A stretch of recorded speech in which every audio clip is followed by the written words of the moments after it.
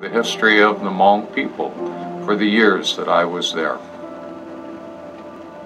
The Hmong lived in very high places on very isolated hills.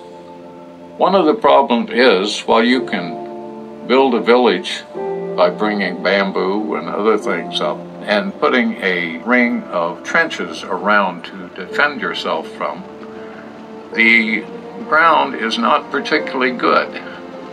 You slash, burn the trees, you plant the rice, and burn the rubbish that is cut, and you can get 1, 2, maybe 3 harvests of the hill rice, but after that, you have to move on. The villages were quite isolated, but with the airline basically that we had flying back and forth and 2 and 3 days marches, you would be able to begin connecting with other Hmong in this giant network of a Hmong nation. When they arrived in Samtong for medical treatment and were ready to go, they would often just go to the airport. And the rationale made sense.